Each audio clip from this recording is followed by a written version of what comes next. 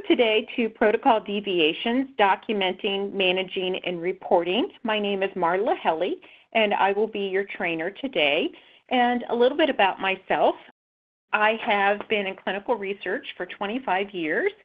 I have worked as a research nurse or a study coordinator, as well as a CRA, and also a clinical project manager for both sponsors and CROs.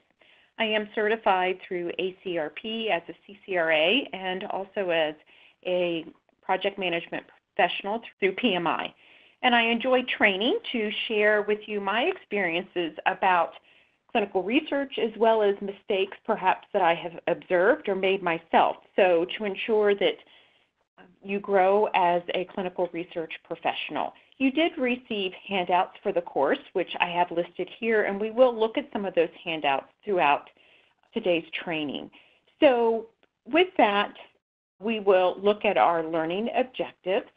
So we are going to describe the key components of a protocol deviation, both documenting and reporting, as well as identify individual stakeholders' roles in the management of a protocol deviation or deviations, and also to describe a process to proactively identify, track, and evaluate deviations for a greater effectiveness in our overall study management.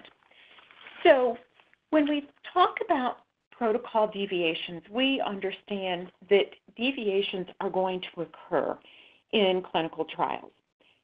We're never going to have a perfect database. And if we do have a perfect database, that would even make me more concerned, because that would say everything is too perfect and we're humans and mistakes might happen.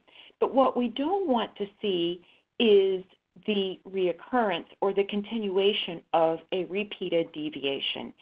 This becomes a practice then where individuals at the investigative site are not following the protocol. And this puts our subjects at risk and also puts the integrity of our data as well as the ability to analyze the data. So we're going to look at this in more detail today. So identifying protocol deviations. How do we do this? Well, before we talk about identifying a deviation, let's first define what is a protocol deviation.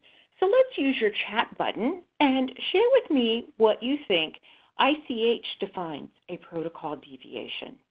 So what do you think ICH states is a protocol deviation or defines a protocol deviation? And then we're also going to compare this to how the Code of Federal Regulations define a protocol deviation. So looking at the differences between how both ICH and the FDA define protocol deviations. So I'll just take a moment while your team comes up with your thoughts and chat through.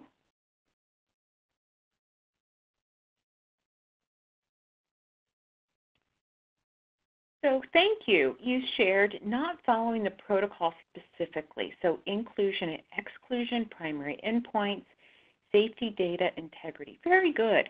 So what we're doing is ICH actually defines a deviation as a change or a divergence or a departure from the study design or procedures that are defined in the protocol.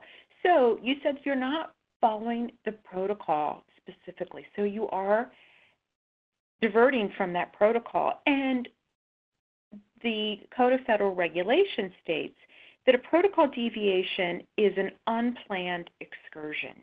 So this means that this was an unintended change. So you made or implemented a change that was not planned for.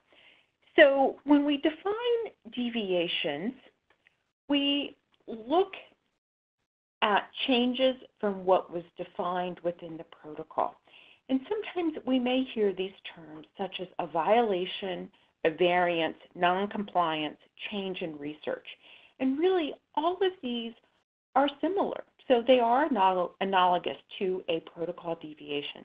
We did not do what the protocol stated.